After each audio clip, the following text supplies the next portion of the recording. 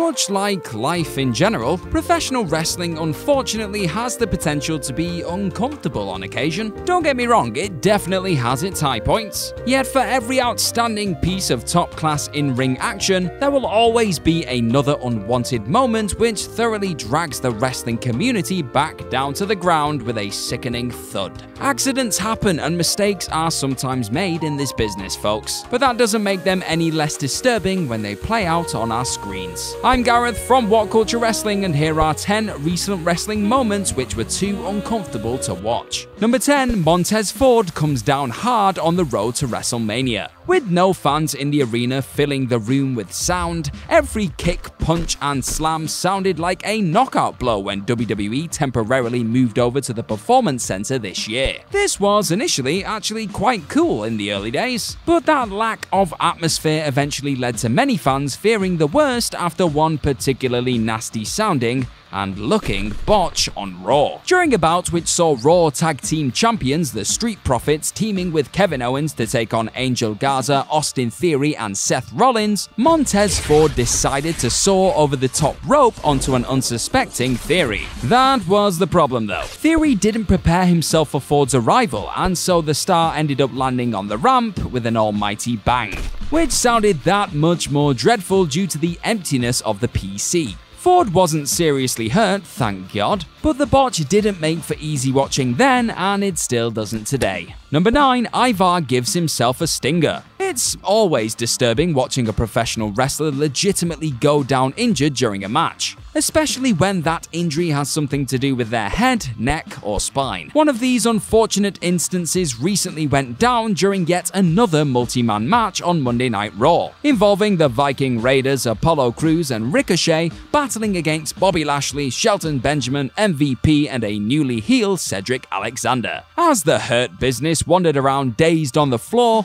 Ivar sensed this was the perfect moment to nail the trio with a dive through the ropes. Yet instead of harpooning the group with his body and quickly getting back to his feet, Ivar began to beat his arms and gingerly move on the ground. It was later reported that the star had suffered a stinger during the sequence, which explains why the ringside medics were so reluctant to move him or an awkwardly positioned MVP. The former Raw Tag Team Champion now looks set to undergo surgery and could be out of action for the next year or so. Going forward, hopefully he thinks twice before attempting that spot in the future, as nobody wants to see the turkey leg munching Viking in that sort of worrying position again. Number 8. Cody Rhodes takes a chair to the skull. WWE have been known to ban certain moves from television for rather peculiar reasons in the past. With that being said though, the company did have every right to ban brutal chair shots to the head, and the incident involving Cody Rhodes at AEW's 2019 Fyter Fest explains exactly why these moves aren't at all necessary in modern wrestling. Despite the company going out of their way to use a gimmicked chair, the former WWE star was severely cut open and rocked by the chair shot Shawn Spears delivered to his unprotected head, due to the weapon wrapping around the back of his skull. With what we now know about how repeated head trauma and concussions can affect wrestlers in later life, this move was incredibly uncomfortable to watch, and also felt like a serious backward step for the fledgling company. Number 7. Kairi Sane gets knocked out. Towards the end of Kairi Sane's run in WWE, the performer was unfortunately at the center of a number of moments which left fans deeply concerned about her well-being. Firstly, in December 2019, Sane was involved in a Women's Tag Team Championship tables, ladders, and chairs match at the TLC pay-per-view. The Kabuki Warriors went to war with Charlotte Flair and Becky Lynch in the dangerous encounter. However, it soon became apparent midway through the bout that something was wrong with the Pirate Princess. After a failed splash to Lynch and Flair on a table, Sane looked visually concussed and struggled to get her body up for a powerbomb through a table spot soon after. If this moment wasn't scary enough, a few months later, Sane was involved in another grisly bump gone wrong on Raw. This time, Nia Jax sent the former NXT Women's Champion's head flying into the bottom turnbuckle after a botched buckle bomb. This incident later led to the move being officially banned by WWE. As much as we were sad to see Sane leave the company earlier this year, At least her absence now means we won't have to see her involved in any more uncomfortable in-ring situations like this again for the foreseeable future. Number 6. Matt Riddle's interview regarding a Baron Corbin tweet. Using real-life events to further a program or add some extra spice to a bitter rivalry can be a powerful tool when used correctly. However, there have been a few occasions when WWE have completely misused this tactic and left fans feeling extremely uncomfortable because of it. That's exactly how the audience felt when Matt Riddle was being interviewed backstage at this year's Payback pay-per-view.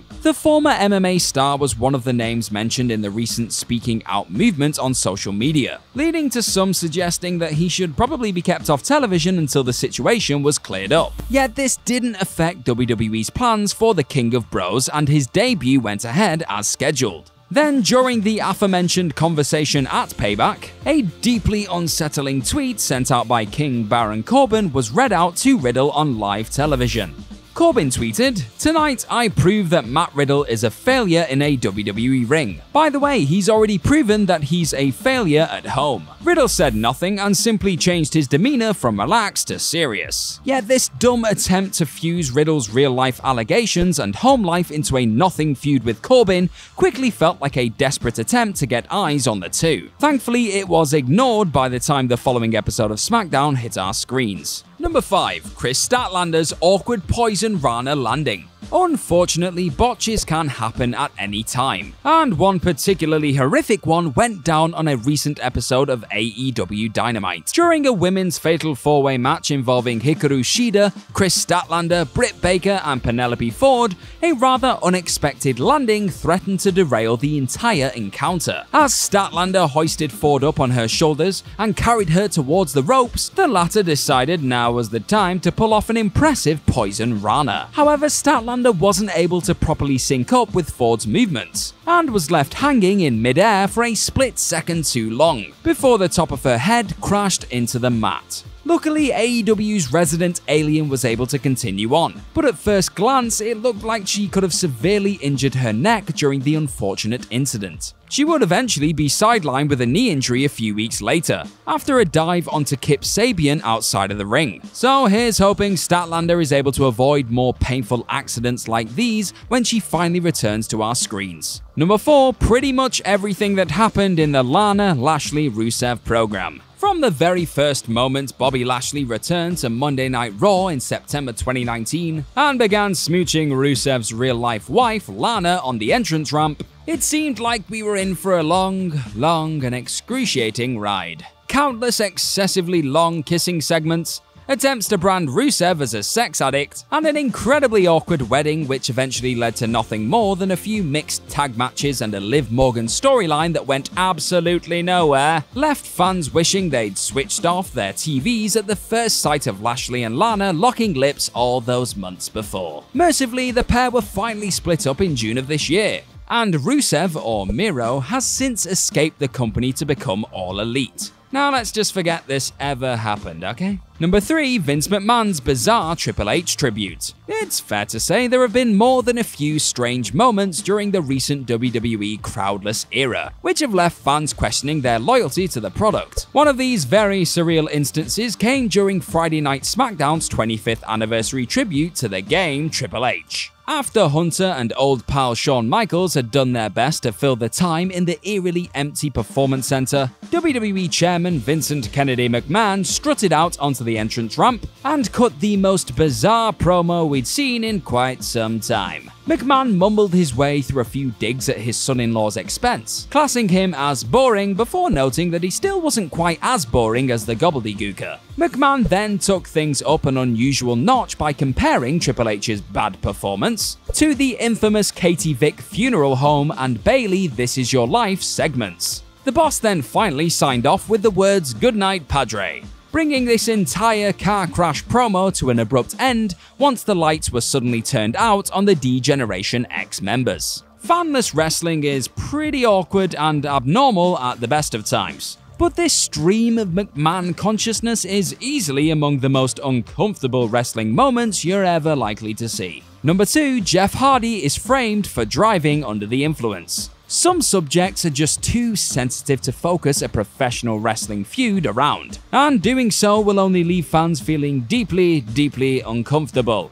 Jeff Hardy's past issues with drug and alcohol addiction is undoubtedly one of these subjects. But that did not stop WWE throwing the recently returned charismatic enigma into a scenario which must have been as difficult for him to portray as it was for us to watch this year. Hardy's recent feud with Sheamus became that little more intense after he was framed for a DUI incident, an event which saw Elias getting kayfabe injured after being hit by a car. In the weeks that followed this unsettling sight, Hardy was then forced to take a urine test in the middle of the ring, and Sheamus regularly taunted him for being a junkie. Needless to say, the constant highlighting of Hardy's troubled past did not make their rivalry a must-see program. If anything, it did the opposite. Fans were happy to see the back of the two veterans' unsavory program, and hopefully that's the last time WWE try to drag up Hardy's history for the sake of a bit of controversy.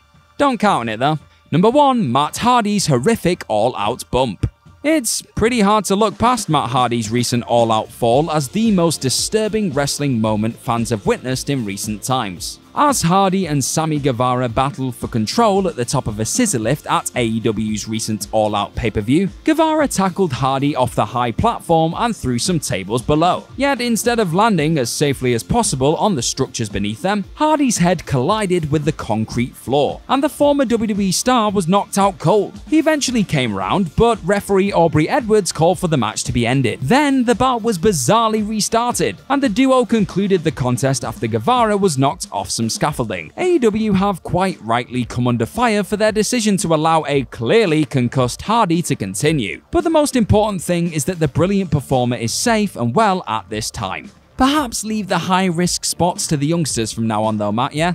I don't think my heart can take much more. And that's our list. Know of any other recent wrestling moments which were too uncomfortable to watch? Let us know all about them in the comment section below, and do not forget to like, share, and click on that subscribe button. Also, be sure to head on over to whatculture.com and click on some more awesome articles just like the one this video right here is based on. I've been Gareth from What Culture Wrestling. Thank you very much for watching today, and I'm sure I'll see you very soon.